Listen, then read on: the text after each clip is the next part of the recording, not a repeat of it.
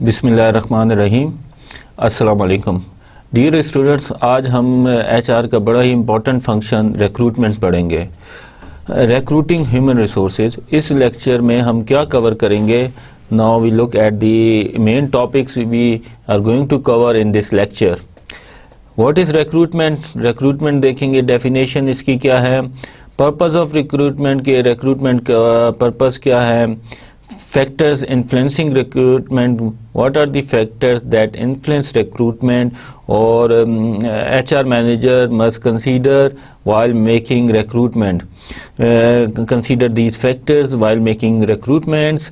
Recruitment process kya hai, what is the flow of work between the recruitment process, کیا کیا activities perform کرنی پڑتی ہیں recruitment process میں، کون کون سے steps ہیں. What are the sources of recruitment, کیا کیا سورسز ہیں جدھر سے آپ ریکروٹ کر سکتے ہیں. Mainly to main sources are internal sources and external sources. So we are going to discuss in detail.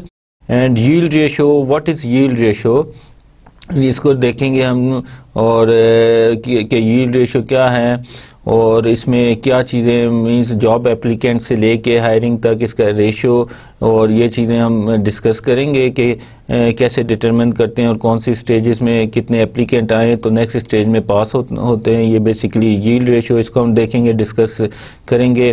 Realistic job preview کیا ہے. تو now we start. Recruitment. Recruitment is defined as the process of searching for and obtaining applicant for jobs. It is the process of searching for and obtaining applicants for jobs from among whom the right people can be selected. So, recruitment is basically a process of looking and searching for potential candidates who will fulfill the job vacancy. تو جو recruitment میں ہوتا ہے، ہم applicants کو encourage کرتے ہیں، attract کرتے ہیں کہ وہ جو ویکنٹ پوزیشن ہے اس کے اگینسٹ اپلائی کریں، اور ان میں سے پھر سلیکشن ڈیسیجن کیا جاتا ہے، بیسٹ اور سوٹیبل کینڈیڈیٹ ہائر کیا جاتا ہے. اچھا، ریکروٹمنٹ اینڈ سلیکشن میں ڈفرینس ہے. Basically theoretical it's a difference between recruitment process and the selection process. But normally جو پریکٹس ہے، جو ان آرگنائزیشنل پریکٹس میں اس کو اس طرح ڈسٹنکشن نہیں کیا جاتا، رادر کہ ایک from just scratch from beginning to invite the application till the end of selection of the suitable candidate, اس کو ہم ریکروٹمنٹ کہہ دیتے ہیں. But theoretical there is a difference between recruitment and selection. Normally in theoretical recruitment جو process ہوتا ہے جب job applications receive کر لیتے ہیں. Once we have receive the job application the recruitment process ends. But in practice it goes further کہ application لیں، اس کے بعد اپلیکیشنز کو اسکریننگ کرتے ہیں، فلٹر کرتے ہیں، اینڈ جو ایلیجیبل نہیں ہوتے انہیں اسکرین آؤٹ کرتے ہیں. تو اس بیسس پہ اس کے بعد جو ایلیجیبل کینڈیڈیٹ رہ جاتے ہیں ان کو سلیکشن پروسیس میں فردر آپ کنسیڈر کرتے ہیں. تو in practice it goes further to screening applications to filter those applicants who are not eligible for اور suitable for job.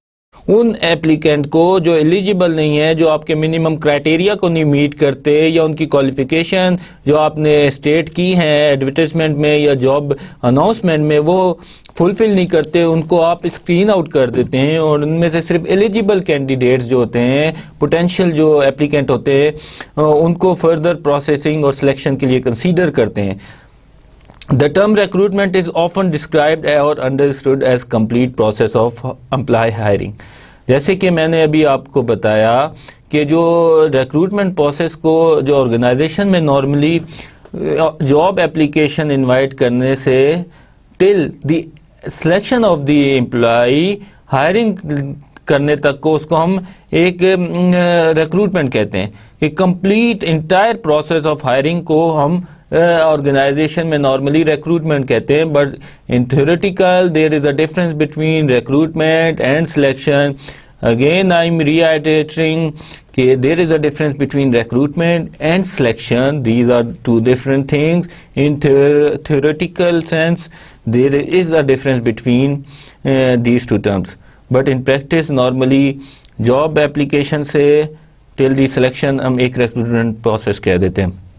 So recruitment and selection are basically two different processes. سو ہم بعد میں recruitment کے بعد ہم سلیکشن پروسیس کو discuss کریں گے, اس میں کیا کیا چیزیں ہیں, کیا چیزیں کنسیڈر کرنی چاہیے, یا سلیکشن پروسیس کیا ہے. For today we will discuss only recruitment process. What is the purpose of recruitment? Recruitment basically help to increase pool of potential job candidates.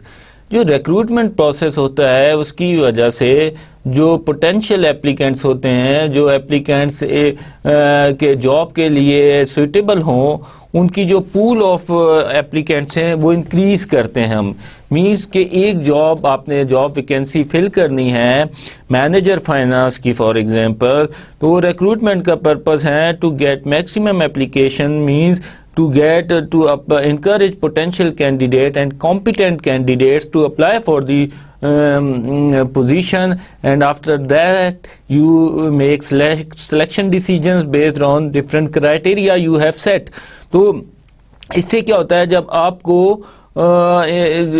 بہت سارے اپلیکینٹ ملتے ہیں تو you have more choices to make, آپ کو decision making تو آسان ہو جاتی ہے. آپ اس میں کمپیریزن کر سکتے ہیں کہ کون سا امپلائی سلیکٹ کیا جائے, کون سا کینڈیڈیٹ سلیکٹ کیا جائے, اور کون سا کینڈیڈیٹ سوٹیبل ہے ایگزسٹنگ ویکینٹ پوزیشن کے لیے. تو وہ جو ہے ریکروٹمنٹ پروسیس ہوتا ہے وہ سکسیس ریٹ جو ہوتا ہے سلیکشن پروسیس کو انکریز کرتا ہے, increase success rate of the selection process. جب آپ کے پاس زیادہ اپلیکیشن ہوتی ہیں, آپ کے پاس زیادہ مینس چوائسیز ہوتی ہیں, you have more option to analyze, compare and select best candidate from the pool of applicants. Make sure the right people is selected against vacant position, minimizing probability of leaving organization in case of selection of wrong or misfit candidate. جب آپ کے پاس pool of applicant available ہوتے ہیں, number of applicants available ہیں جنہوں نے apply کیا ہے, جنہوں نے انٹرسٹ شو کیا ہے, ان میں سے آپ اسکرین آؤٹ کرتے ہیں, ان کو ڈفرینٹ کرائٹیریاز پہ جج کرتے ہیں, اس کے بیسس پہ سلیکشن ڈیسیجن لیتے ہیں. تو اس کی وجہ سے یہ ہوتا ہے کہ آپ کا جو سلیکشن پروسیجر ہے وہ افیکٹو ہوتا ہے, ہائرنگ جو ہوتی ہے سکسیزفل ہوتی ہے. سکسیزفل کیسے ہوتی ہے کہ جو آرگنائزیشن میں امپلائی آپ ہائر کرتے ہیں ان کی پرفارمنس اچھی ہوتی ہے, کیونکہ وہ جاب کرائٹیریا, جاب ڈسکرپشن اور اسکلز کو میچ کر رہے ہوتے ہیں, اور ان کا جو چانسز ہوتے ہیں لیونگ آرگنائزیشن, ٹرن اوور وہ بھی کم ہوتا ہے. اور دوسرے اس پہ کہ جو مس فٹ اور رانگ کینڈیڈیٹ کو اگر آپ سلیکٹ کر لیں تو اس سے آرگنائزیشن کو بڑا نقصان ہوتا ہے ان ٹرمز آف کہ ہائرنگ کاسٹ آپ کو پڑتی ہے, اس کے بعد امپلائی چھوڑ کے جاتے ہیں, اس کی اگینسٹ سے آپ کو ریکروٹمنٹ کرنی پڑتی ہے, سلیکشن کرنی پڑتی ہے, اور جب تک وہ رہتے ہیں تو ورک جو آپ کا ہوتا ہے وہ بھی ڈسٹرب ہوتا ہے, آرگنائزیشن ورک ڈسٹرب ہوتا ہے. تو رانگ کینڈیڈیٹ اور مس فٹ جیسے کلچر سے میچ نہیں کر رہا, آپ کا کلچر آرگنائزیشن کا ڈفرینٹ ہے, مگر رانگ کینڈیڈیٹ اگر آپ نے سلیکٹ کر لیا that main there is a miss fit between the individual and organization, تو وہ کمپیٹیبل نہیں ہوں گے انڈیویجول کے گولز آرگنائزیشن کے گولز کے ساتھ. تو اس کی وجہ سے there would be a miss fit between the individual employee and organization. Cultural اس کا ہو سکتا ہے کہ ڈائمینشنز کے آپ کے کلچر جو ہیں وہ جو نارم اور پریکٹسز ہیں اس کو وہ فالو نہیں کر رہا individual, because you have hired a wrong candidate اور جو آپ کے کرائٹیریا کو فلفل نہیں کرتا. تو جو ریکروٹمنٹ پروسیس ہے وہ میک شیور کرتا ہے کہ from the pool of applicant, job applicants, آپ جو ہیں بیسٹ اور سوٹیبل کینڈیڈیٹ ہائر کریں جو آپ کے آرگنائزیشن کلچر کے ساتھ, آبجیکٹیوز کے ساتھ, اور ان آپ کی جو آرگنائزیشن کی اسٹریٹجی ہے ان کو دیکھتے ہوئے فٹ کرتا ہو, اور جو جاب کی ریکوائرمنٹس ہیں اس پہ بھی پورا اترتا ہو, اور موٹیویٹڈ ہو, اور انٹرسٹڈ ہو, اور qualified who.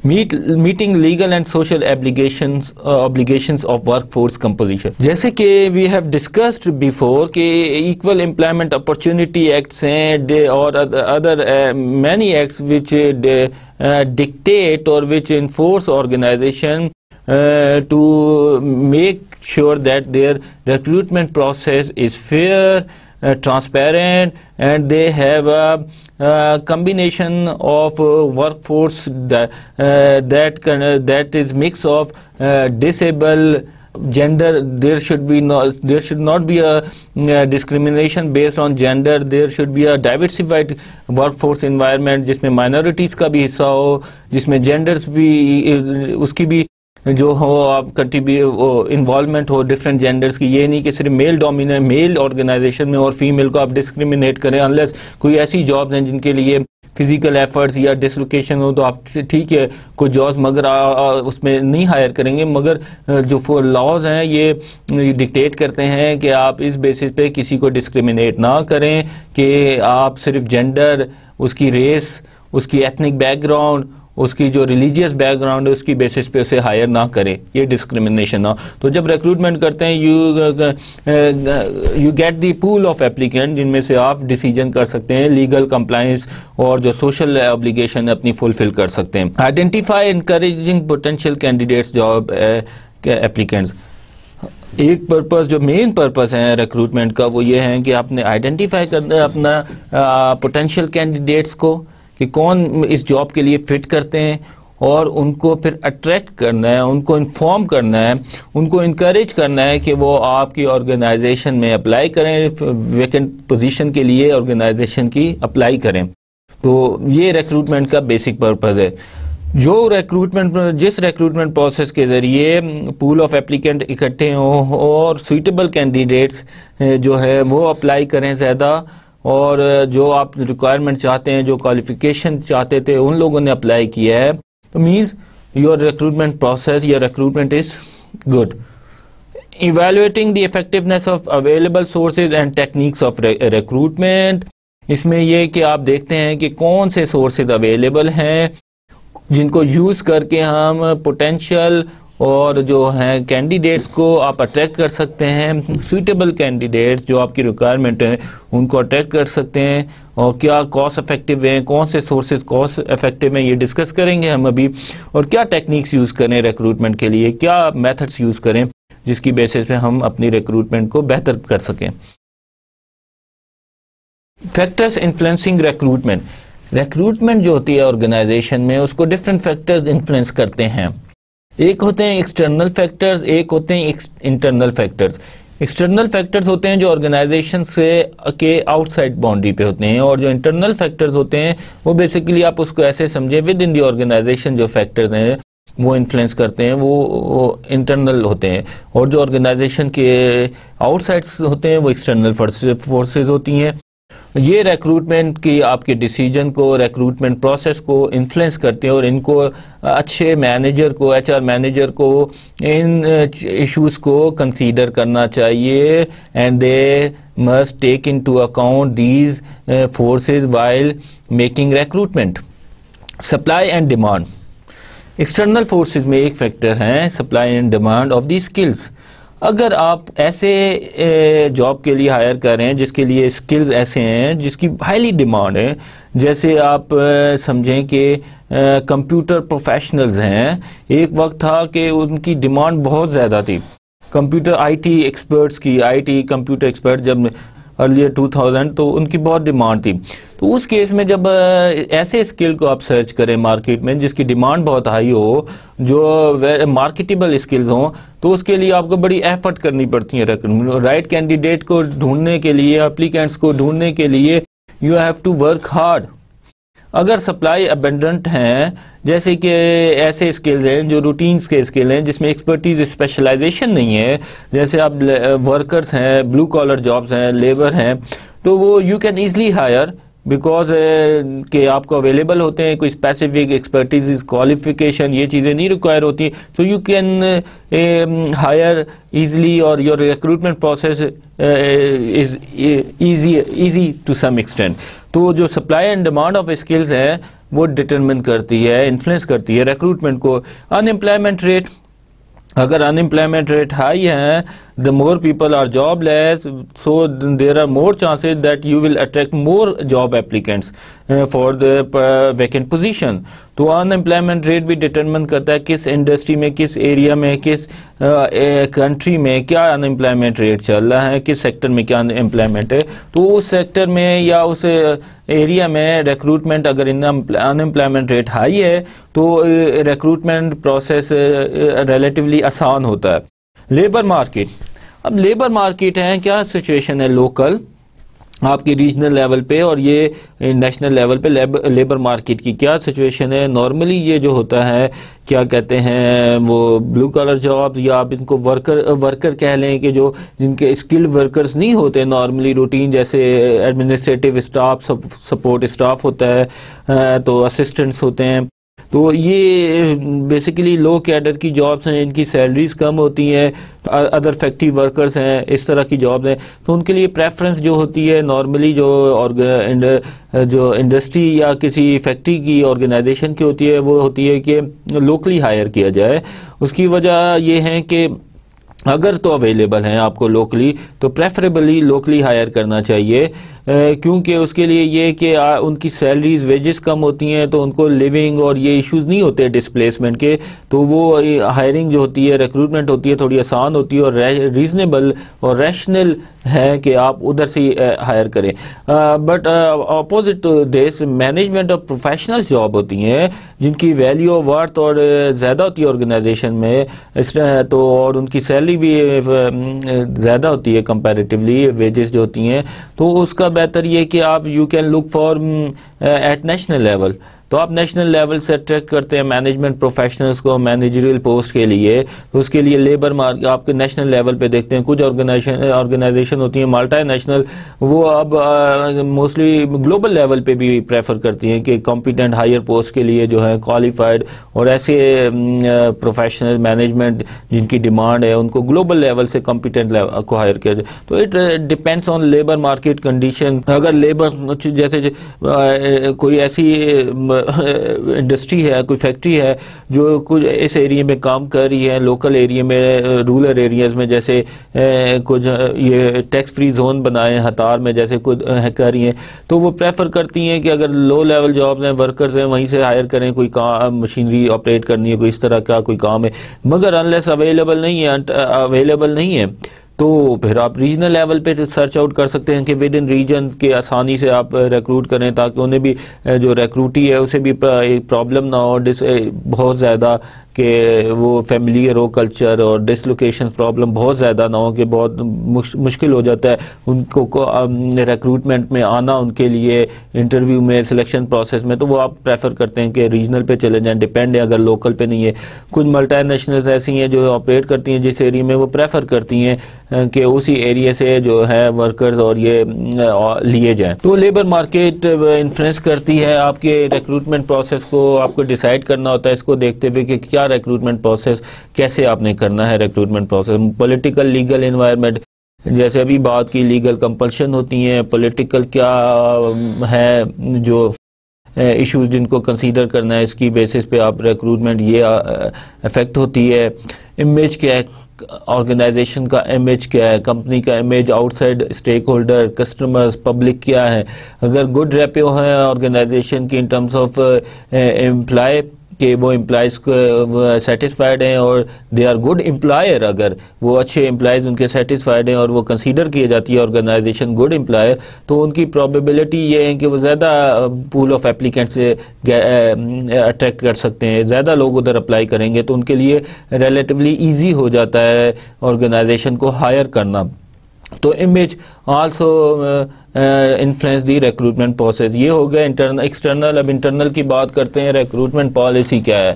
This is basically you have to see what is the recruitment policy of your organization, what the top management wants from HR department in terms of recruitment. کچھ لوگوں کا کچھ organization کی policy ہوتی ہے کہ higher from with in the organization through promotions اور like this, کہ آپ نے جو ریکروٹمنٹ کرنی ہے پہلے پریفرنس دینی ہے کہ ان سائڈ ریکروٹمنٹ کرنی ہے, اپنے لوگوں کو پریفر کرنا ہے.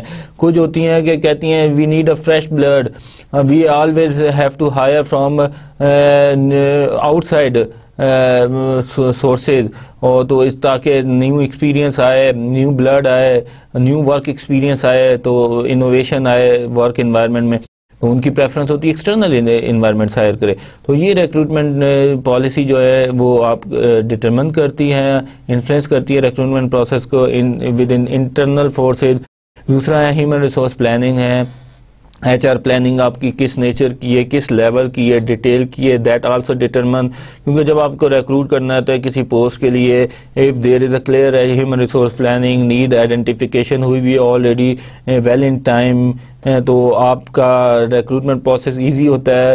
یو ہیو اور H R organization have sufficient lead time, ان کے پاس ٹائم ہوتا ہے to search for competent and qualified worker in market. تو اگر ایچ آر پی ہیں proper, human resource planning proper ہیں اور ڈیٹیل ہیں، تو it makes recruitment process more easier. Size of the firm it's also influence the recruitment process. What is the size of firm, size whether small size organization ہے یا large size organization ہے.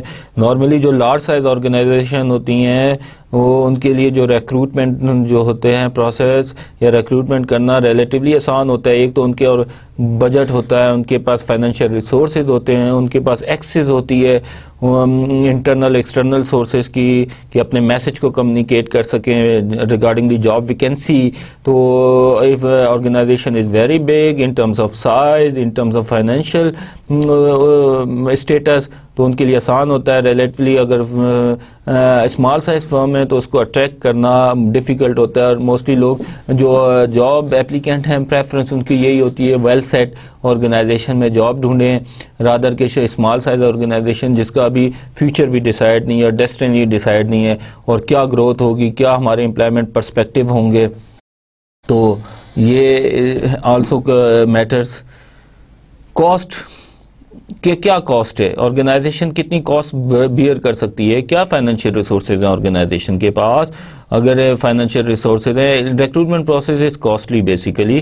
تو if organization has resources, organization can reach to the larger potential candidate applicants through wider massive circulation, through advertisement or such kind of sources. تو ان کے پاس زیادہ یہ chances ہیں recruitment, ان کو زیادہ پول آف اپلیکینٹ ملیں گے اور ایزی ہوگا ریلیٹیولی. گروتھ اینڈ ایکسپینشن، جو آرگنائزیشن گروتھ اینڈ ایکسپینشن پہ ہیں وہ جو ہیں موسٹلی زیادہ ہائر کرتی ہیں، پروسیس میں انوالو ہوتی ہیں ریکروٹمنٹ کے.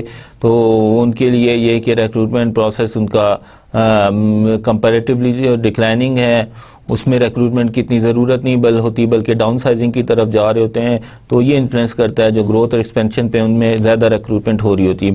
اسی طرح H R policy, recruitment policy میں ایک یہ بھی تھا آپ ٹیمپریری اور اگر ہیں اپنا پرماننٹ امپلائی کیا اسٹاف کریں. آپ کے آرگنائزیشن کی پالیسی ہے کہ ٹیمپریری اگر آپ ہائر کر رہے ہیں تو دیر از لائکلیہڈ کہ آپ کے پاس اتنے پوٹینشیل کینڈیڈیٹس یا جو ہوں گے سویٹیبل کینڈیڈیٹس مائٹ بھی نہ اویلیبل ہوں، کیونکہ ٹیمپریری پوسٹ اور پیپل اور individual want to work for a permanent job. اسی وجہ سے گورنمنٹ جابس جو ہوتی ہیں ان میں جب جاب ایڈورٹائز ہوتی ہیں تو there are thousands of applicants who apply for the job as compare to the companies who are offering just short term contract اور private temporary employment, giving temporary employment. تو یہ جو ہے پالیسی آرگنائزیشن کی یہ اور چیزیں جو ہیں H R P, size of the firm, cost, internal اور گروتھ اینڈ ایکسپینشن جو ہیں انٹرنل سائڈ پہ انٹرنل فورسز ہیں جو انفلوئنس کرتی ہے ریکروٹمنٹ پروسیس کو. This is recruitment process. It is illustrated through diagram, flow chart. اس میں آپ دیکھیں گے پرسنل پلاننگ کے تھرو جاب ویکنسیز آئیڈینٹیفائی ہوتی ہیں اور جاب انالیسز اور امپلائی ریکوزیشن کی بیس پہ پھر ہم ڈیفائن کرتے ہیں کہ کیا جاب ڈسکرپشن کرائٹیریا ہیں، اس کی بیسس پہ آپ ریکروٹمنٹ پلاننگ انیشیٹ کرتے ہیں. ریکروٹمنٹ پلاننگ میں ہم دیکھتے ہیں کہ what type of employee candidates applicant you need and in what numbers you need. Then we develop the strategy from where to recruit, how to recruit and timing when to recruit. After that we select or identify the application tool, and then we searching for we actually involve in searching for candidates, potential applicants. Through message, media, we can convey message to the potential job applicant. We inform them regarding the existing job vacancies, and then from applicant pool, we screen out after receiving the applications, we screen out potential hires that are further considered for selection, final hiring. And it also then the process goes on further through evaluation and controlling of process. So if there is any fault or weaknesses in planning, it is rectified and then go loop and we then proceed again. Now we discuss this one by one. Recruitment planning. In this recruitment planning, we decide what number of applicants we require against the job vacancies, and what type of applicants we want to attract. Actually, we are looking for number of applicants is basically you have to decide कि कितनी number of vacancies available हैं, उसके against कितने applicants हम receive करें, कितनी applications receive करें, जो हमारे selection process को means we can कि हम selection process हमारा successful हो और we hire a suitable candidate. तो ये ratio और देखना होता है कि कितनी job vacancies हैं, उसके against कितने candidates attract हो और उनको screen out करें for further selection के लिए. Type of applicants कि किस जो job vacancies हैं और basically जो आपके existing vacancies हैं जिसके लिए आप hiring करने जा रहे हैं, उसके लिए कौन से कैंडिडेट आपको चाहिए, क्या नेचर ऑफ स्किल्स हैं, क्या क्वालिफिकेशन है, वो ये आइडेंटिफाई करते हैं आपके कि किस टाइप के एप्लीकेंट्स किस आपको चाहिए. फिर स्ट्रेटजी डेवलपमेंट, इसमें ये है कि आप एक दो डिसीजन इम्पॉर्टेंट हैं कि इसमें मेक और बाय डिसीजन. अब ये जो मेक और बाय डिसीजन है, इसमें आप डिसाइड करते हैं बेसिकली मेक, इसमें आप हायर करते हैं उस कैंडिडेट को, अट्रैक्ट करते हैं उन एप्लीकेंट्स को जो हाईली स्किल्ड ना हो या जिनका एक्सपीरियंस ना हो या जो इतने ट्रेन ना हो, बल्कि मींस इतने इस लेवल पे हो, थ्रेशोल्ड लेवल पे हो कि आपकी जॉब ऑर्गेनाइजेशन में जॉब में आए और उनको उसके बाद आप ट्रेनिंग देते हैं. तो मेक एंड बाय डिसीजन ये होता है आप मार्केट से बेस्ट स्किल हायर करते हैं, बेस्ट क्वालिफाइड एक्सपीरियंस एप्लीकेंट जो होते हैं अट्रैक्ट करते हैं, उनसे सेलेक्ट करते हैं. मींस मेक इसमें क्या है कि आप स्किल्स ऐसे ले रहे हैं, उस एप्लीकेंट को ले रहे हैं जो highly specialise, highly skilled experience नहीं है, और उसको जब ऑर्गेनाइजेशन में लेते हैं उसको फिर ट्रेन करते हैं to do a specific job. जैसे कि एक एग्जांपल इंटर्नशिप प्रोग्राम होता है, मैनेजमेंट ट्रेनिंग्स का प्रोग्राम है, जैसे PSO, आटा ऑयल रिफाइनरीज और बड़ी ऑर्गेनाइजेशन ये इंट्रोड्यूस करती हैं. इसमें ये होता है कि वो यंग ग्रेजुएट्स को इनकरेज करती हैं कि उनकी जॉब ऑर्गेनाइजेशन में आएँ, जॉब करें, उन्हें फिर ट्रेनिंग देते हैं. दे गो थ्रू एक्सटेंसिव ट्रेनिंग, उसके बाद उनकी प्लेसमेंट होती है, पोस्टिंग होती है डिफरेंट पोजीशंस पे. तो ये मेक डिसीजन है कि आपने कम स्किल्स वाले लोग लिए, कम एक्सपीरियंस वाले लिए, उसका फ़ायदा क्या होता है कि वो उन्हें आपको कम पे करना पड़ता है. और जो बाय डिसीजंस होते हैं उसमें आपने एक्सपीरियंस और हाईली स्किल्ड और स्पेशलाइज्ड लोग लेने होते हैं और उनको जॉब में प्लेस करना. तो उनका जो एक ड्रॉबैक का है बाय डिसीजन का कि उसमें आपको फिर ऑर्गेनाइजेशन को ज़्यादा सैलरी पे करनी पड़ती है, वेजेस ज़्यादा होती हैं क्योंकि वो हाईली स्किल्ड होते हैं, already they have demand in the market, उनका एक्सपीरियंस ज़्यादा होता है मार्केट में, तो इंडस्ट्री में. तो इसकी वजह से आप बाय करते हैं जब तो आपको हायर सैलरी पे ही उन्हें अट्रैक्ट करना है, अदरवाइज वो आपके ऑर्गेनाइजेशन में जॉब नहीं करेंगे या नहीं आएंगे या रिटेन नहीं रहेंगे for longer term. Technological sophistication, what level of technology you intend to apply for in recruitment and selection process. क्या level of technology आप use करना चाहते हैं screening process के लिए applicant की, और through for spreading message और announcing job posting, और किस level की आप sophistication चाहते हैं, technology का use चाहते हैं recruitment में. Where to look internationally, look you have to search for nationally, regional, local market. It depends on the organization and type of organization, what type of services and product they are offering, اور ان کی industry کیا ہے یہ depend اس پہ کرتے ہیں, size پہ کرتی ہے. تو نارملی جابس پہ بھی کرتی ہے, what type of jobs you are actually hiring. تو it depends on organization, اور اس کے لیے اسٹریٹجی بنانی پڑتی ہے آپ کو کہ لوکلی ہائر کرنا ہے, ریجنل دیکھنا ہے. تو ابھی ڈسکس کر چکے ہیں ہم ایشوز کو ڈیٹیل میں کہ کون سی کنڈیشنز ہیں, کون سی جابز ہیں جن کے لیے لوکلی جو ہے لوکل جو اپلیکینٹس ہیں ان کو پریفرنس دینی چاہیے, اور کون سے جابز ہیں جن کے لیے نیشنل یا انٹرنیشنل لیول پہ آرگنائزیشن کو سرچ کرنا چاہیے. How to look, what should be method and sources for attracting the job applicants. We will be discussing it in detail shortly. And when to look time-lapse data, every time elapsed with key decision points in recruitment. یہ basically time-lapse data shows you کہ ایک step سے recruitment کے جب آپ اپنا hiring decisions لینا ہے یا ریکروٹمنٹ میں جو ڈیسیجن پوائنٹس ہیں اس میں کیا جو ہیں ٹائم ریکوائر ہیں ایچ اسٹیج پہ. تو وہ آپ کو جب جاب ویکینسی ایگزسٹ ہوتی ہے, ویکینسی جو ہے آپ جس کے لیے ہائرنگ کرنا چاہتے ہیں اس کے لیے فلفل کرنا چاہتے ہیں, اس کے لیے ایٹ لیسٹ آپ کو 1 or 2 months پہلے آپ کو جو ہے سرچ پروسیس اسٹارٹ کرنا چاہیے. تو it depend when to look, it depends also on for which post you are hiring. تو گلوبل لیول سے اگر آپ نے لینے ہیں ہائیلی اسکلڈ ٹاپ مینجمنٹ کے لوگ, تو means it takes more time to recruit and select the personal. تو it also depend on the nature of the job for which you are hiring.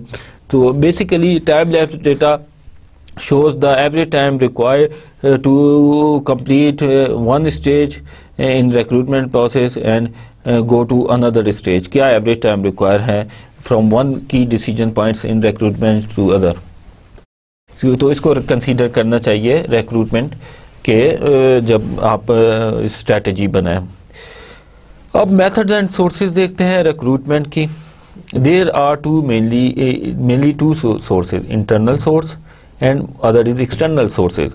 Internal sources میں کیا ہے, present employees, کہ جو employees آپ کے پاس کام کر رہے ہیں, آرگنائزیشن میں کام کر رہے ہیں, ان کو ہائر کرنا ہے آپ نے.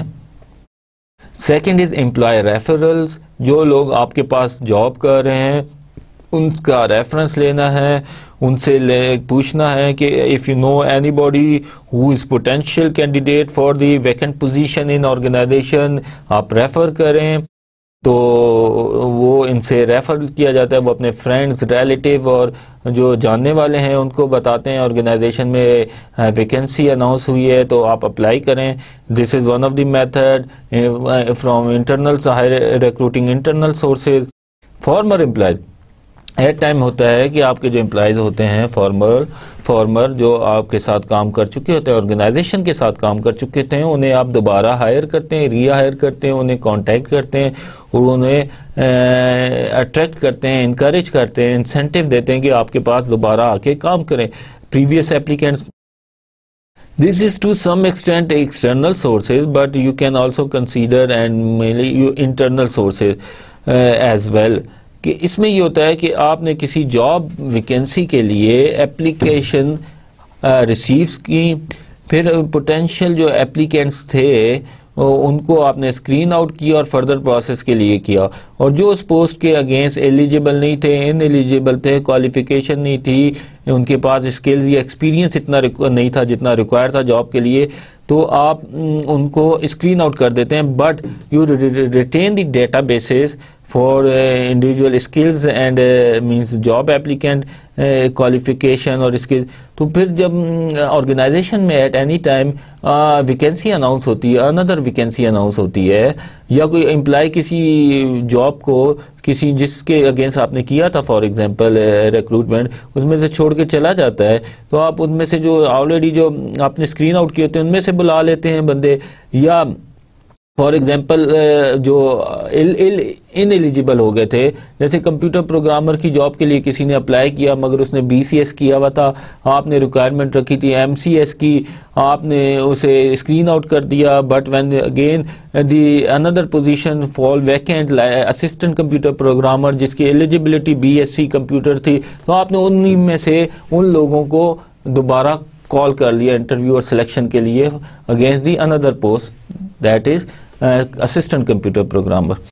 ایکسٹرنل سورسز کیا ہیں اس میں اور میتھڈس کیا ہیں؟ ایڈورٹائزمنٹ. اس میں ایڈورٹائزمنٹ کے تھرو موسٹلی ان پرنٹ میڈیا آپ اس میں ایڈورٹائز کرتے ہیں اپنی جاب ویکینسی کو کہ آپ پھر انکریج کریں، اٹریکٹ کریں پوٹینشیل اپلیکینٹس کو کہ اپلائی کریں against the vacant position. Employee exchanges ہیں، campus recruitment. This is nowadays very famous and for technological companies, IT companies جو ہیں IT companies ہیں جو موسٹلی پریفر کرتی ہیں کیمپس ریکروٹمنٹ کو، اور اسی طرح جو مالٹا نیشنلز ہیں وہ بھی آج کل اس میتھڈ اور سورس کو بڑا پریفر کرتی ہیں.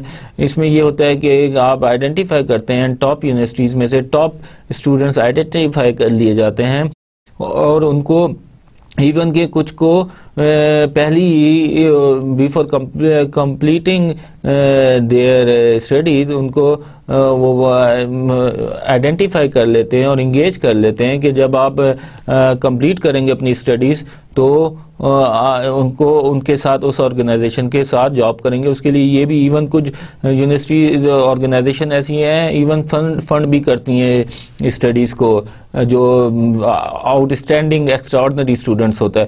دوسرا یہ ہو سکتا ہے جاب میلہ یا اس طرح کی ایکٹیویٹیز آرگنائز کرتی ہیں یونیورسٹیز میں آرگنائزیشن، اور وہاں سے پھر سلیکٹ کرتی ہیں پوٹینشیل اور کمپیٹنٹ کینڈیڈیٹ.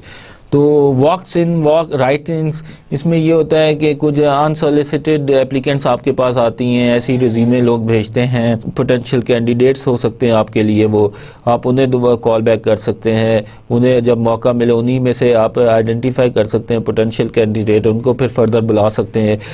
واکس ان کے جسٹ واک ان انٹرویو کہ آپ آئیں اور جسٹ انٹرویو دیں اور اس کے سلیکشن پروسیس شروع کر دیں. کانٹریکٹرز ہو گئے.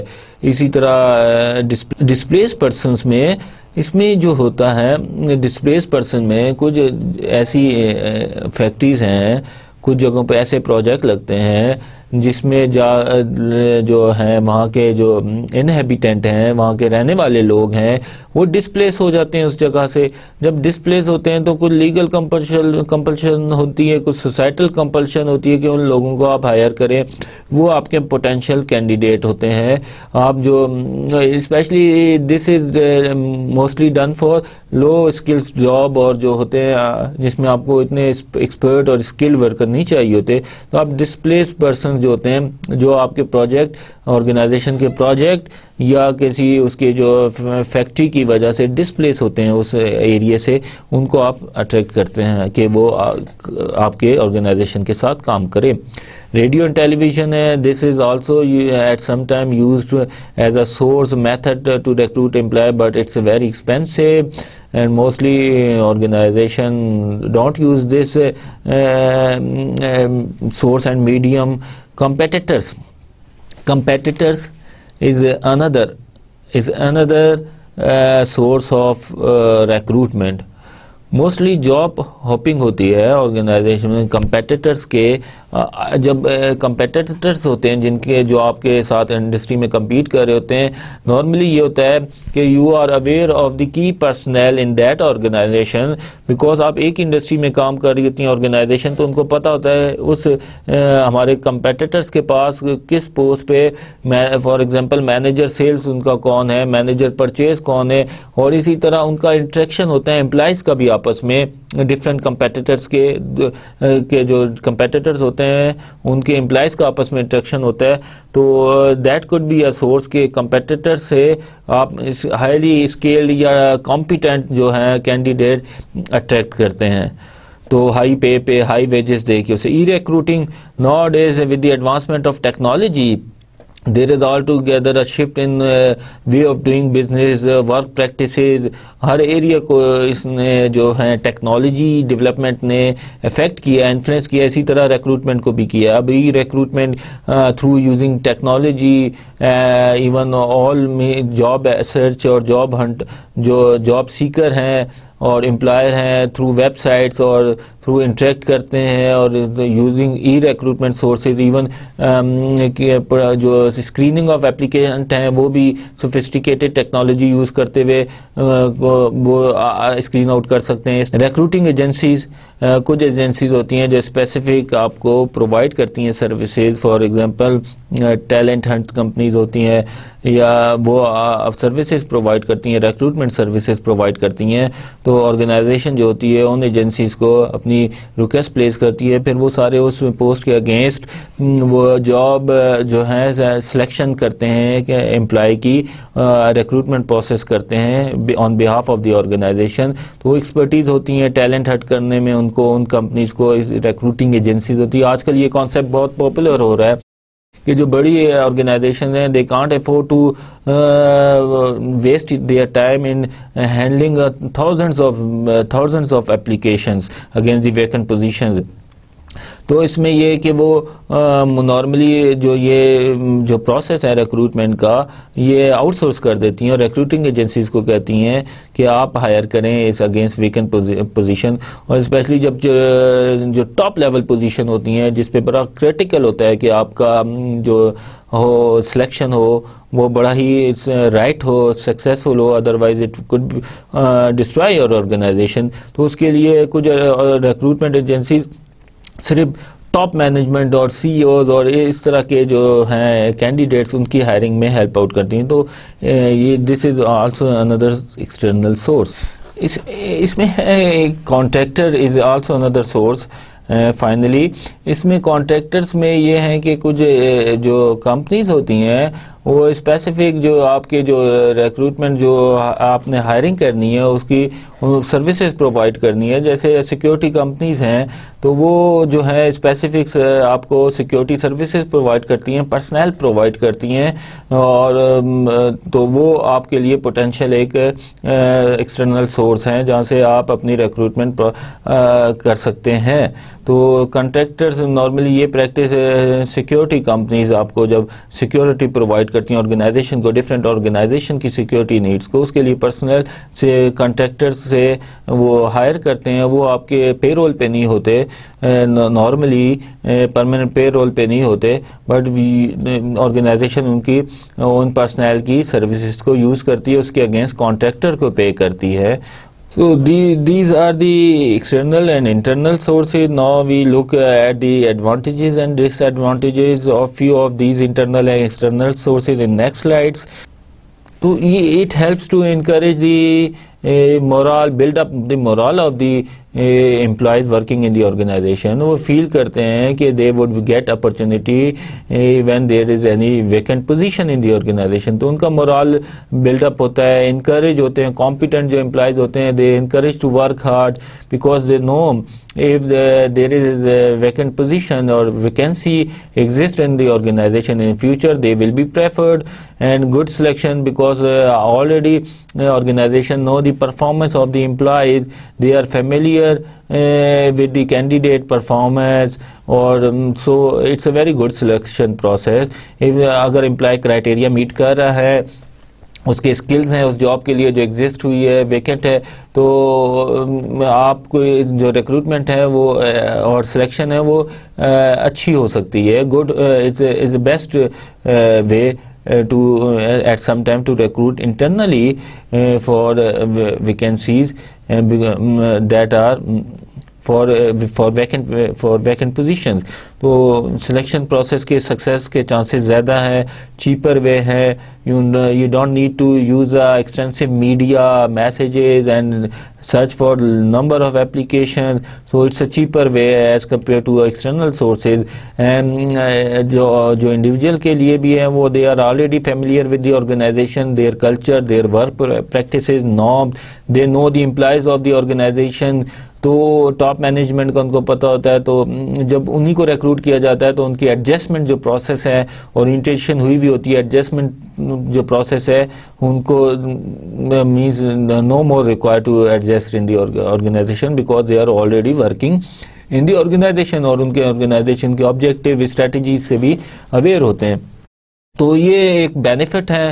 ڈس ایڈوانٹیجز کیا ہیں کہ جب آپ صرف اور صرف ریلائی کرتے ہیں انٹرنل کینڈیڈیٹس کی ریکروٹمنٹ پہ, تو may be you miss the chance to select the candidate which is more competent and qualified. تو اس سے یہ ہوتا ہے کہ کوالیفائڈ اور کمپیٹنٹ ورکر جو مارکیٹ میں آپ کو اویلیبل ہو, وہ آپ اپرچونٹی مس کر رہے ہیں ان کو ہائر کرنے کی.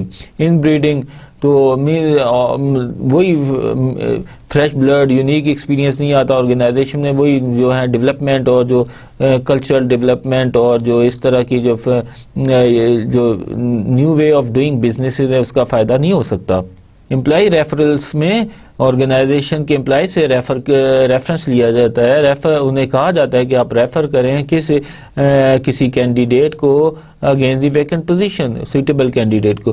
کچھ آرگنائزیشن ایون انکریج کرتی ہیں کہ امپلائیز کو کہ دے گیو دیم اور دے inform the potential and qualified applicant to apply for the post and encourage them to apply for the post and join the organization. اور in case of selection of successful candidate, اگر hiring successful ہے, جو candidate select کیا گیا ہے وہ performance اس کی اچھی ہے, تو ایون امپلائی جس نے ریفر کیا ہوتا ہے اس کو کمپنی پے کرتی ہے ان ٹرمز آف منی.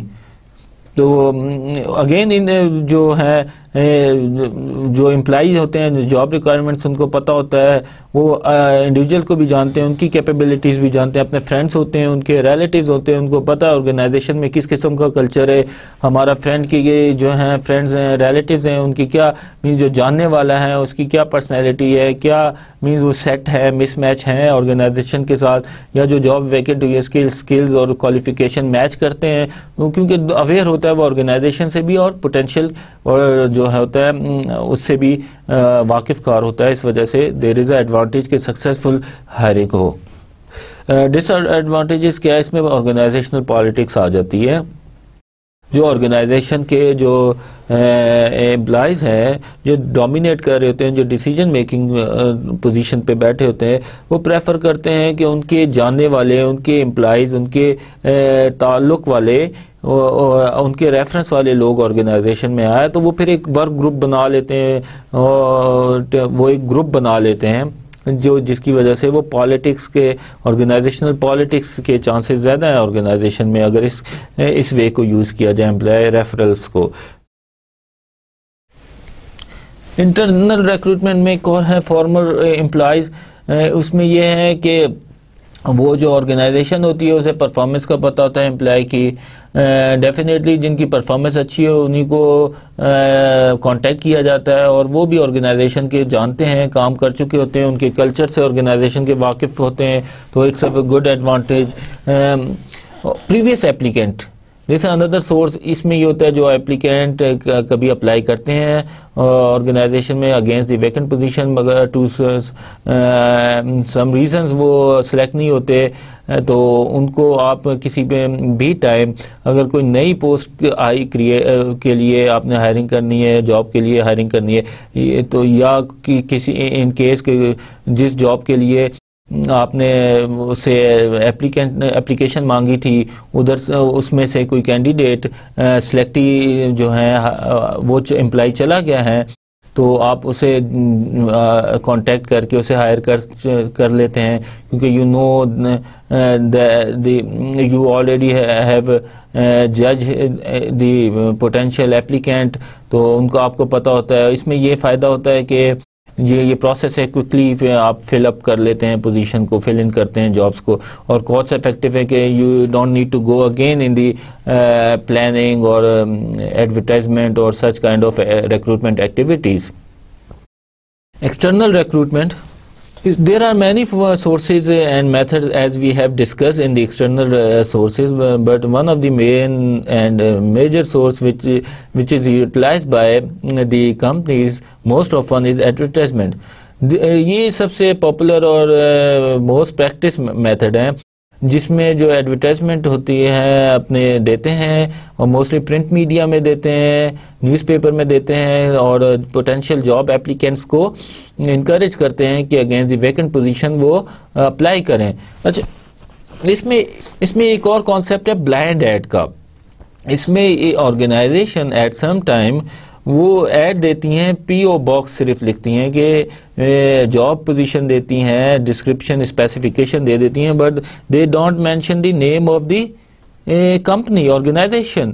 تو اس کے لیے صرف پی او باکس دے دیا جاتا ہے. تو اس کا یہ فائدے بھی ہیں, نقصانات بھی ہیں. There are also advantages and dish advantages of blind add. اس میں ایک تو یہ ہے کہ کمپنی کا نام نہیں ہوتا, جس کی وجہ سے ایک ڈس ایڈوانٹیج یہ ہے کہ جو qualified at some time competent employees ہوتے ہیں, انڈیویجولس ہوتے ہیں, وہ they are not more interested to apply for organization they don't know, تو وہ مے بی وہ اپلائی نہ کریں. ایک ڈس ایڈوانٹیج یہ ہے. اور ایڈوانٹیجز میں بھی ہیں کہ ایک ایٹ سم ٹائم کہ کچھ ایسی آرگنائزیشن ہوتی ہیں جن کی نیچر آف سروسز ایسی پرووائڈ کر رہی ہوتی ہیں, سیکرٹ سروسز ہوتی ہیں یا ایسی ہوتی ہیں جن کو وہ ڈسکلوز نہیں کرنا چاہتے کہ وہ ہائر کر رہی ہیں کینڈیڈیٹس کو آرگنائزیشن میں.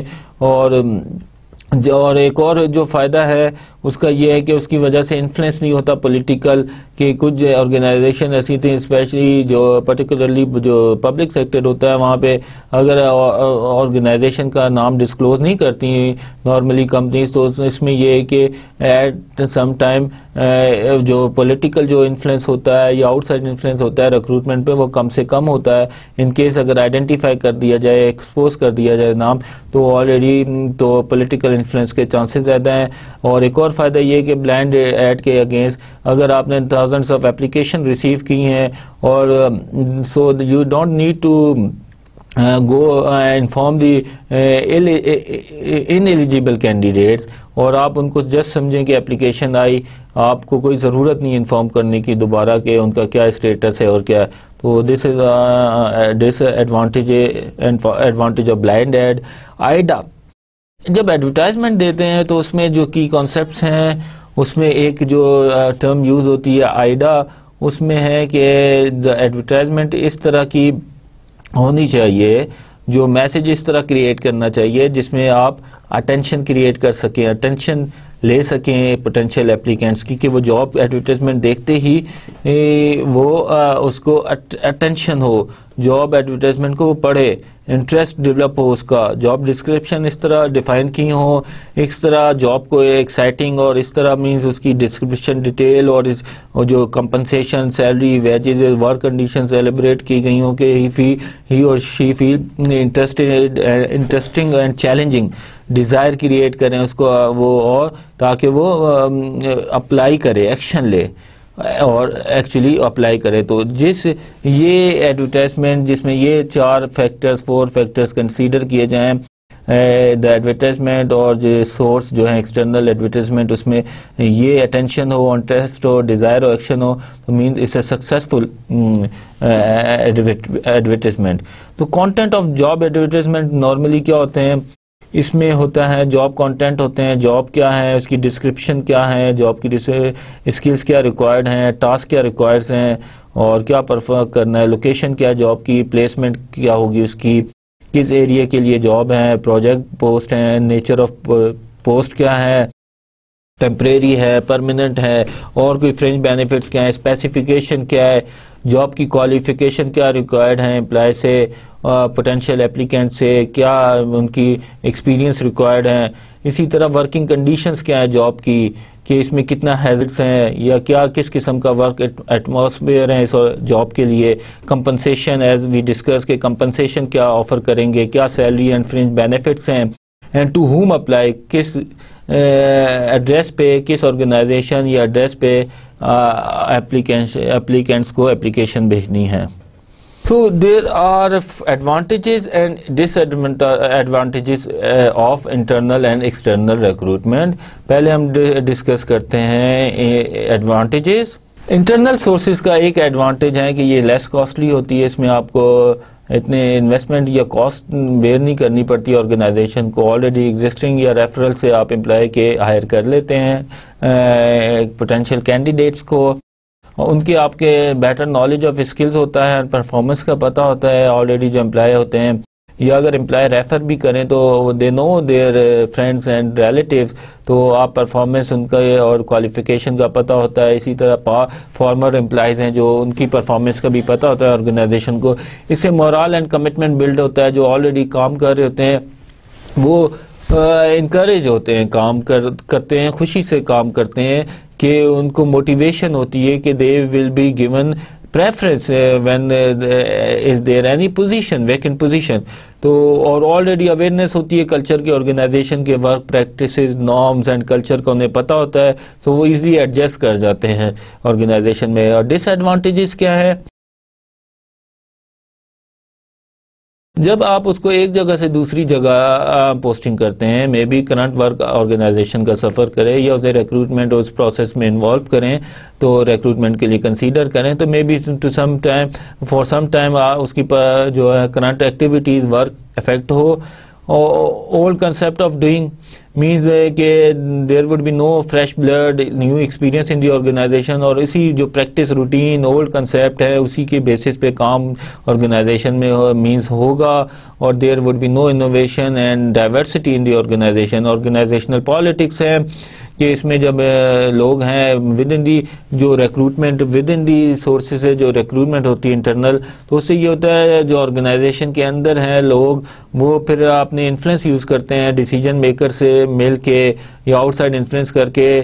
وہ جانتے ہیں پاور ڈائنامکس آرگنائزیشن کا کہ کون بندہ ہے جو انفلوئنس کرتا ہے ڈیسیجن میکنگ ریکروٹمنٹ کی, جو کرتا ہے جو ریکروٹمنٹ کو ڈیسائیڈ کرتا ہے, جس کے لیے فائنل سلیکشن کس کی اس کی بیسس کسی کی ریکمنڈیشن یا کسی کی اپروول پہ ہوگی, تو پھر ان کو اپروچ کر کے گروپ بنا کے انفلوئنس کرتا ہے تاکہ وہ اس پوسٹ کے اگینسٹ ریکروٹ ہو اور سلیکٹ ہو. مورال پرابلم ہے, ایک طرف تو وہ لوگ جو امپلائی جو پروموٹ ہوئے یا جو لوگ انٹرنل اس کے تھرو ریکروٹ ہوئے اگینسٹ دی ویکنٹ پوزیشن, وہ تو مورال بلڈ اپ ہوا ان کا. آن دی ادر ہینڈ کچھ لوگ جو ہوں گے جو مینس نہیں ہو سکے یا جن کو کنسیڈر نہیں کیا گیا فار ریکروٹمنٹ, تو وہ ڈسکریج ہوں گے, ان کی کمٹمنٹ ڈکلائن کرے گی, مورال ان کا ڈاؤن ہوگا. تو یہ ہیں ڈس ایڈوانٹیجز. ایکسٹرنل سورسز میں سے کہ جو فائدے ہیں ان میں سے ایک ہے new skills and new experience. جب آپ باہر سے ایکسٹرنل سورسز پہ ریلائی کرتے ہیں ریکروٹمنٹ کے لیے, تو اس کے لیے آپ کو اس سے آپ کو نیو اسکلز اور ایکسپیرینس اویلیبل ہوتا ہے, اور کمپیٹنٹ امپلائیز اور کوالیفائڈ امپلائیز آپ اٹریکٹ کر سکتے ہیں, کیونکہ آپ کا جو جاب اپلیکینٹ پول ہوتا ہے وہ وائڈر ہوتا ہے, لارج ہوتا ہے, تو ان میں سے آپ کمپیٹنٹ اور ہائیلی اسکلڈ اور کوالیفائڈ پرسنل سلیکٹ کر سکتے ہیں. وہ نیو ایکسپیرینس کے ساتھ اور آرگنائزیشن میں آتے ہیں, نیو اسکلز کے ساتھ آتے ہیں, تو اس سے آرگنائزیشن کی پرفارمنس پہ افیکٹ ہوتا ہے, انکریز کرتی ہے. کمپلائنس وتھ لاز, یہ کچھ لاز جیسے ڈسکس کیا ہے کہ ریگولیٹ کرتے ہیں کہ آپ نے ڈسکرمنیشن نہیں کرنی ریکروٹمنٹ میں, تو اس طرح جب آپ ایکسٹرنل سورسز پہ ریلائی کرتے ہیں تو آپ کمپلائنس کرتے ہیں لا کی, جو پریویل کرتے ہیں, جو ڈکٹیٹ کرتے ہیں کہ ورک فورس جو آپ کی جو ہو کمپوزیشن یا ریکروٹمنٹ ہو اس میں ڈسکرمنیشن نہ ہو. Scope for resentment and jealousy reduced, جیسے کہ یہ لنک اپ کرتا ہے کہ کچھ امپلائی جو ود ان دی اس سے ریکروٹمنٹ پروسیس کے ذریعے ریکروٹ ہو گئے, اور کچھ لوگ انہی کے فرینڈس ہوں گے, کولیگز ہوں گے جو کنسیڈر نہیں ہوئے, تو وہ جیلس ہو جاتے ہیں. تو مگر جب ایکسٹرنل سورسز سے آتے ہیں تو سارے کمپیٹ کرتے ہیں اس کے اگینسٹ, پوسٹ کے اگینسٹ, تو کوالیفائڈ اور کمپیٹنٹ امپلائی ہائر کیا جاتا ہے, سلیکٹ کیا جاتا ہے. تو اس کی وجہ سے جیلسی جو ہے اور جو ریزنٹمنٹ ہے جو ان کی جو وہ کم ہوتی ہے. تو ڈس ایڈوانٹیجز کیا ہیں؟ Costly and time consumer. It is costly. جب آپ اپروچ کرتے ہیں to large pool of applicants, تو اس کی جو کاسٹ ہے بیئر کرنی پڑتی ہے. It takes time because organization میں ریسیو تھاؤزنڈس آف ایپلیکیشن, اس کے بیسس پہ اسکرین آؤٹ کرے اور پھر سلیکشن کرے, تو it's a time consumer as well. اچھا, جب لارج پول آف ایپلیکینٹس آتے ہیں آرگنائزیشن کے پاس, تو دیر از اے چانسز کہ آپ رائٹ کینڈیڈیٹ کو ریجیکٹ کر دیں, موسٹ سوٹیبل کینڈیڈیٹ کو ریجیکٹ کر دیں, دیر از سم تھنگ لوپ ہول یا weakness in your selection process کہ آپ آئیڈینٹیفائی نہیں کر سکے, یا انٹرویو میں اس کینڈیڈیٹ نے اچھا پرفارم کر لیا, یا کوئی اور ریزنز ہوئی جس کی وجہ آپ کے سلیکشن پروسیس میں تھوڑی شارٹ کمنگس تھی, تو آپ نے رائٹ کینڈیڈیٹ کو ریجیکٹ کر لیا. اور جو بندہ جو کینڈیڈیٹ اتنا کمپیٹنٹ نہیں تھا, اس نے انٹرویو میں انفلوئنس کیا, اچھا پرفارم کر لیا, مگر ہی is not good, he is not suitable for the job, اور فالس رانگ کینڈیڈیٹ کو آپ نے سلیکٹ کر لیا. تو یہ دو آپشن ہے, ایک رائٹ کینڈیڈیٹ کو میں بھی ریجیکٹ کیا جا سکتا ہے جب you have large pool of applicants, تو it's very difficult to make decisions and select the right people at the right time for the right job. تو اس کو کہتے ہیں false positive error. اور جو wrong candidate select کر لیا آپ نے, تو اس کو کہتے ہیں false negative error. تو یہ ایک ہے. اور لاسٹ ڈس ایڈوانٹیج یہ ہے کہ پرسن آرگنائزیشن مس فٹ, کہ ایسا پرسن میں بھی ہائر کر لیا, آپ نے اس کی اسکلز دیکھے, کوالیفیکیشن دیکھی, ایکسپیرینس دیکھا, بٹ اس کی پرسنالٹی یا نارمز ویلیوز جو آپ کے آرگنائزیشن کے کلچر ورک پریکٹسز سے میچ نہیں کر رہی, تو وہ مس فٹ ہو جاتا ہے. جو آرگنائزیشن میں پریویلنگ ورک پریکٹسز ہے, جو وے آف ڈوئنگ ورک ہے, اس سے وہ ایگری نہیں کر رہا, تو اس کی پرسنالٹی ڈفرینٹ ہوتی ہے, تو یہ دیر از اے مس fit and between the organization and person. یہ ڈس ایڈوانٹیجز ہیں.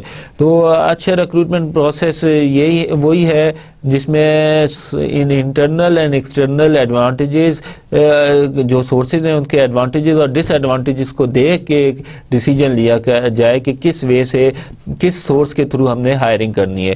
تو ان ایڈوانٹیجز اینڈ ڈس ایڈوانٹیجز کو ویٹ آؤٹ کرنا ہے, ویٹ کرنا ہے, دیکھنا ہے کہ اور اس کی بیسس پہ ڈیسیجن لینا ہے کہ کون سا سورس یوز کیا جائے فار ریکروٹمنٹ.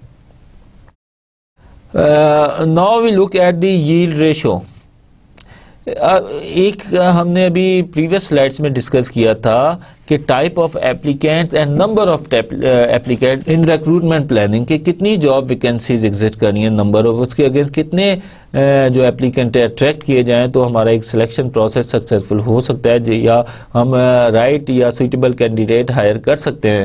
تو یہ yield ratio, it shows the ratio between the recruitment stages.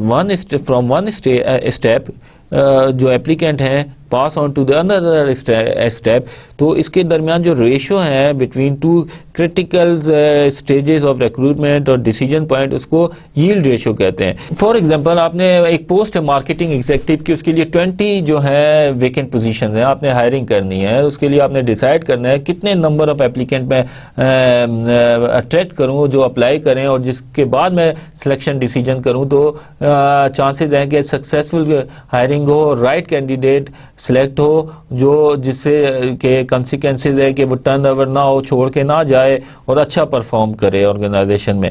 تو اس کے لیے آپ نے ایک ڈیسائیڈ کرنا ہوتا ہے کہ کتنی نمبر آف ایپلیکیشن جو ہیں سوٹیبل اپروپریٹ ہوں گی to fulfil certain job vacancies. تو اس کیس میں دیکھیں مارکیٹنگ ایگزیکٹوز کی پوسٹ ہے, 20 پوسٹ ویکینٹ ہیں اور ملٹی نیشنل ہیں, وہ ریکروٹ کرنا چاہ رہی ہے. تو اس کے لیے انیشیل کانٹیکٹس 2000 انیشیل اپلیکینٹس آئے, ان میں سے انہوں نے 200 کو انوائٹ کیا ٹیسٹ کے لیے, کہ انہوں نے 2000 اپلیکینٹس کو اپلیکیشنز کو اسکرین کیا, فلٹر کیا, ان میں سے ایلیجیبل جو کینڈیڈیٹ تھے 200 جو سوٹیبل کینڈیڈیٹ مینس ہو سکتے ہیں آرگنائزیشن کے لیے اور جاب کے لیے, ان کو انوائٹ کیا فردر ٹیسٹ کے لیے.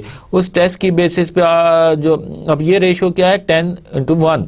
اب ایک اسٹیج سے دوسرے اسٹیج پہ 2000 سے 200 گئے. اب ان ٹیسٹ کی بیسس پہ آپ نے فردر اسکریننگ کی, سائیکولوجیکل ٹیسٹ ہوا, ایموشنل اسٹیبلٹی یا اس طرح کے جو اس کے جو ہوتے ہیں سائیکولوجیکل ٹیسٹ کی بیسس پہ, یا آئی کیو ٹیسٹ کی بیسس پہ, یا جنرل نالج ٹیسٹ کی بیسس پہ آپ نے اسکرین آؤٹ کیا, اور آپ نے 40 جو ہے آرگنائزیشن نے فردر جو انٹرویو کے لیے کال کیا وہ 40 ہے اپلیکینٹس ہیں. تو اب ریشو کیا ہوا, 200 میں سے فلٹر ہو کے 40 گئے. تو یہ کیا ہوا 5:1. اس کے بعد انٹرویو لینے کے بعد 30 لوگوں کو جاب آفر کی گئی.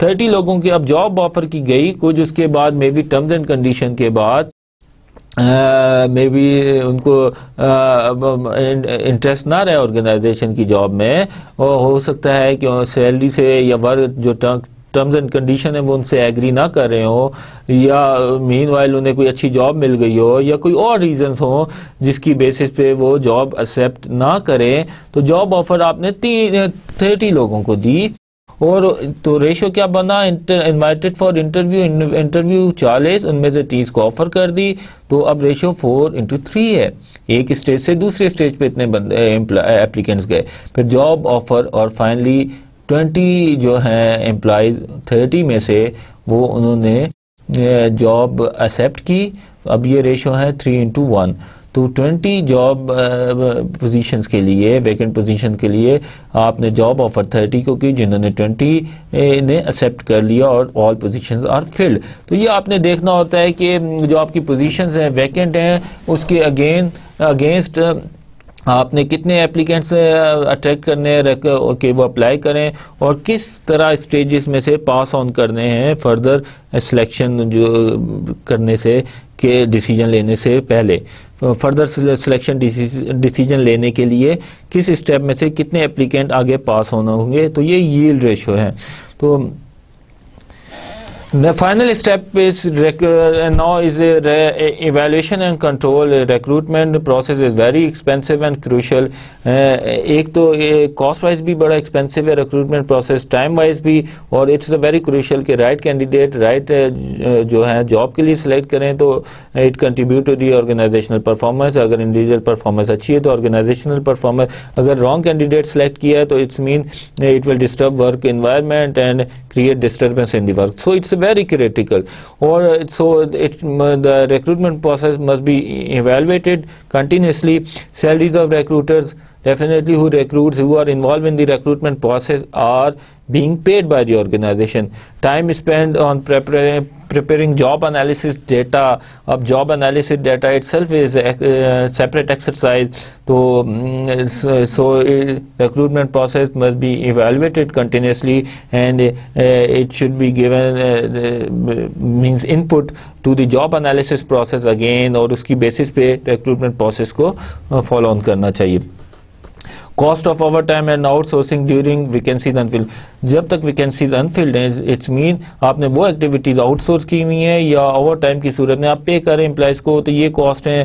Cost of recruiting it self, کے ریکروٹمنٹ پروسیس میں آپ نے ریکروٹ کیا امپلائز کو، اور کتنے کینڈیڈیٹس کو انٹرٹین کیا، تو یہ ساری کاسٹ انکلوڈ ہے۔ تو that's why it's a very important to evaluate and control the recruitment process regularly. Evaluation of recruitment process is number of suitable candidates, یہ میتھڈس ہو سکتے ہیں جس کی بیسس پہ آپ ایویلویشن کر سکتے ہیں کہ آپ نے کتنے suitable candidates against the vacant position higher کیے ہیں۔ اگر آپ کے مینز 10 امپلائیز ہائر کیے ہیں، ان میں سے 9 ریٹینڈ رہتے ہیں آرگنائزیشن میں اور سکسیزفل ہوتے ہیں، ان کی پرفارمنس اچھی ہے، مینز یور سکسیس ریٹ اور جو ہے recruitment process is very good and it's very successful. Number of application کتنی received ہوئی ہیں، if you receive number of applications and the application which matched with the job criteria and skills and qualification، تو means your جو message تھا آپ کا، جو recruitment آپ نے جو میسج ٹارگٹ پاپولر اپلیکینٹس کو کرنا تھا وہ آپ کا اچھا تھا، آپ نے رائٹ کینڈیڈیٹس کو آئیڈینٹیفائی کیا اور رائٹ کینڈیڈیٹس نے اپلائی کیا، پوٹینشیل اپلیکینٹس نے اپلائی کیا۔ Performance and retention of selected candidate, again جس کی پرفارمنس اچھی ہیں اور وہ ریٹین رہتا ہے آرگنائزیشن میں، سو دیر از a match between organization and person, so recruitment process is successful. This is one of the criteria to evaluate the recruitment process. Cost of process and time lapse، کہ کیا پروسیس آپ نے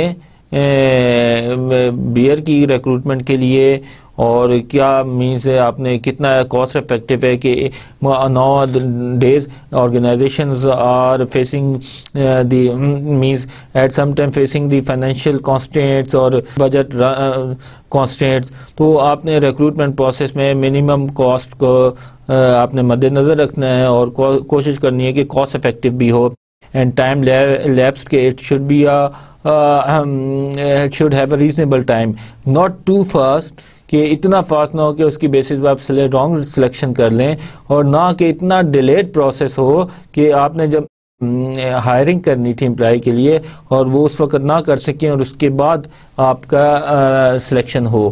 تو it should be reasonable time limit. Image projected جو آپ نے recruitment کی ہے, جو ریکروٹمنٹ پروسیس کیا ہے, اس کے تھرو آرگنائزیشن کا, کمپنی کا امیج کتنا بلڈ اپ ہوا ہے ان سوسائٹی, ان پبلک.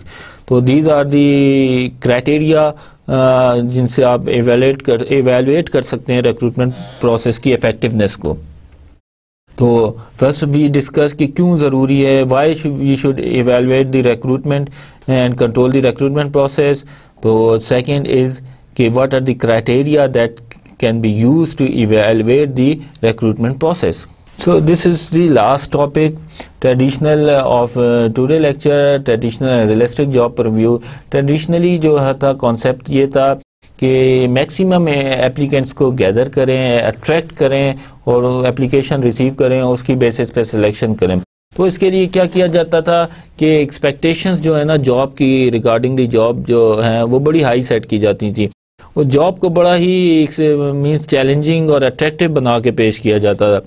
تو جاب کو جو ہے نارملی ویوڈ ایز اٹریکٹیو, بہت اٹریکٹیو فیل کرتے تھے جاب اپلیکینٹس ہو, وہ اپلائی کرتے تھے جاب کے لیے.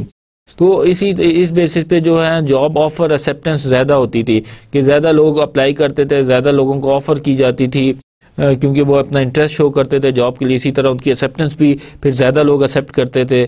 تو but after this when actually they perform the work, they do the job, ان کے جو ایکسپیکٹیشن کریٹ کی ہوتی ہے, ہائپ کریٹ کی ہوتی ہے, ایکسپیکٹیشنز یہاں پہ ہوتی ہیں but their experience come here. تو دیر از a gap, expectation high set ہو گئی اور جو اوریجنل جو ان کا ایکسپیرینس ہے وہ اچھا نہیں ہے, جس کی وجہ سے کیا ہوگا کہ وہ ڈسسیٹسفائیڈ ہوں گے اور وہ جاب چھوڑنے کا سوچیں گے, ٹرن اوور ہوگا. تو یہ تھا. اور ایک اور نقصان یہ ہے کہ جب large number of applicants receive کرتے ہیں کہ تو اس کے لیے آپ کو بڑا مشکل ہوتا ہے کہ ان میں سے ان جو ہے اپنے اتنے اپلیکینٹ کے اندر سے بیسٹ کینڈیڈیٹ اور سوٹیبل کینڈیڈیٹ آپ سلیکٹ کر سکیں.